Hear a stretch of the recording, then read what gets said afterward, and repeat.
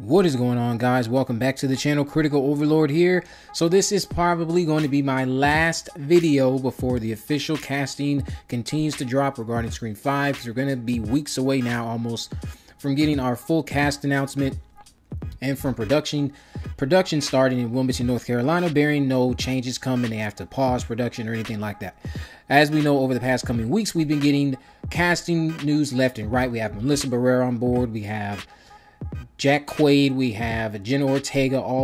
Those are three brand new faces. The only returning people we know of so far are Courtney Cox and David Arquette back to play their characters, Dewey and Gale.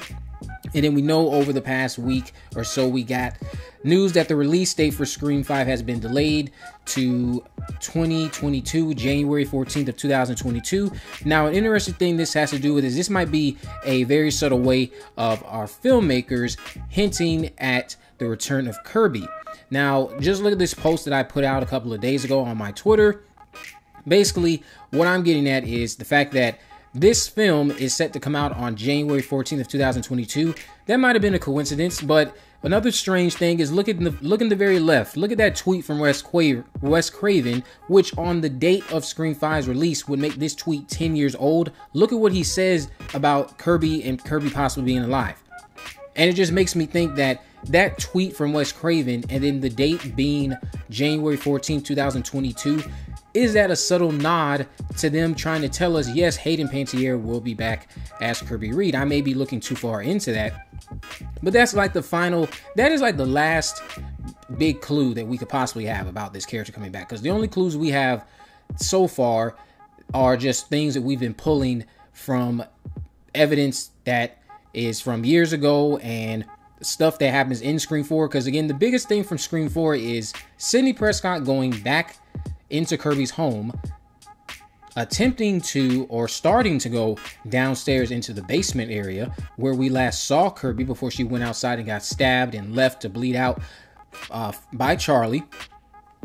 As Sidney's going downstairs, she hears a door open down in that basement.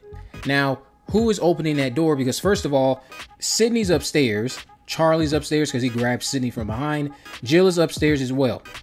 That could have been Jill. Actually, no, that was not Jill at all. I think Jill was coming from downstairs when she came and confronted Sidney. So the only person that could have been down there opening that door that made Sidney stop, because the first person she made and called out for was Kirby. She heard a noise and said, Kirby? The only person that could have been was Kirby. Kirby was the only person left for dead downstairs. And it sounds just from that slight noise that she made her way back into the house. And Wes Craven, as you saw in that tweet, he was making mentions of this many years ago that he does not think Kirby was dead. He makes it a big point for you to pay attention to the fact that she was still moving. And in fact, like I've already stated, her survival was originally in the script, but they decided to leave that out for whatever reason or another. Maybe that came and that happened during filming once he saw how good of a job Hayden Panettiere was doing with this character. Maybe he associated the character with Hayden Panettiere just because of how well her performance was on screen. Who knows? Maybe that's when they decided to cut that scene out of the script, because we know Scream 4 underwent a lot of rewrites. Kevin Williamson walked out mid-production, and they brought in Aaron Kruger, who wrote Scream 3, to work on a few rewrites. So there's several different things that could have led to that scene where we would have had Kirby's survival confirmed being left out.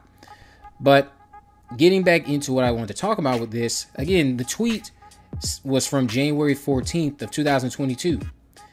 That's very odd, and that's very ironic. If it is just a big coincidence, that's very hilarious to me, because I don't think this is just a subtle. I don't think this is a coincidence. I really do not.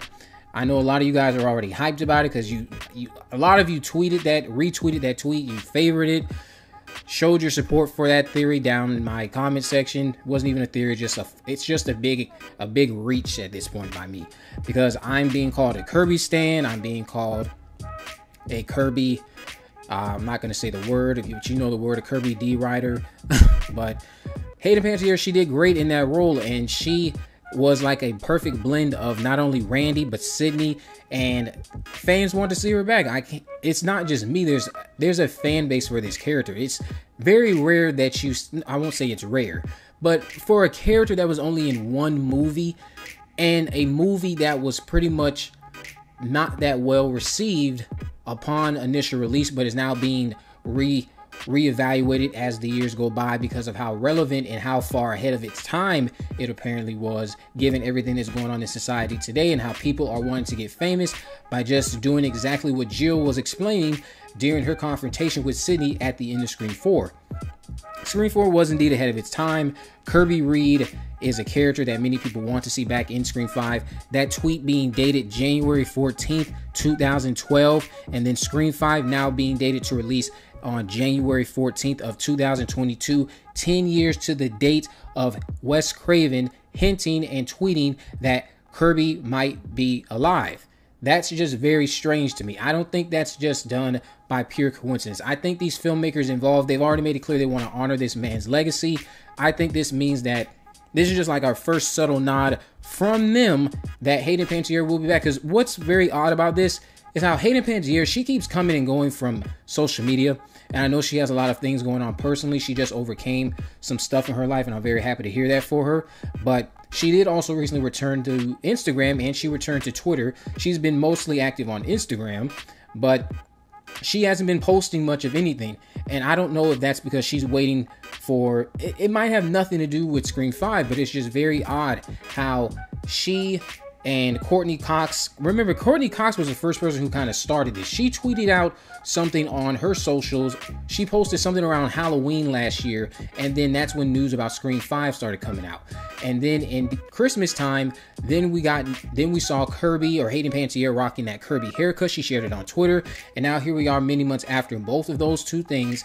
We already know Courtney Cox is back after she made a reference to Scream, and now Hayden Panettiere more than likely is going to be back too, because she made a reference to it as well. She might have just been wanting to rock that haircut, but it's just way too many things, and that to be that specific with the date. And then I'm just really convinced that they were trying to redirect us to something.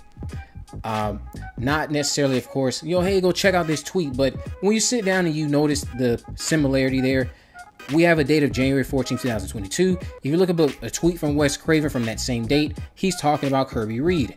Could be a big coincidence. I don't think it is.